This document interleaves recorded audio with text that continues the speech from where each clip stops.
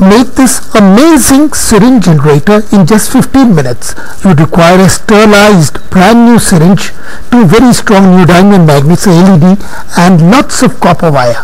First, remove the needle part of the syringe, which you are not going to need. Then remove the plunger and remove the rubber piston.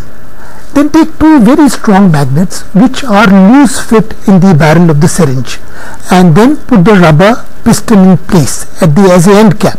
The magnets can move freely inside the barrel.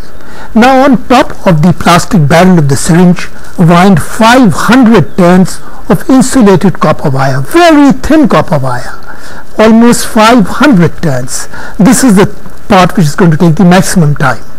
Now take the two ends of this insulated copper wire and remove the insulation from both these ends and attach these copper wire ends to the two leads of a LED.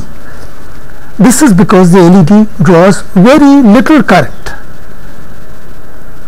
Now your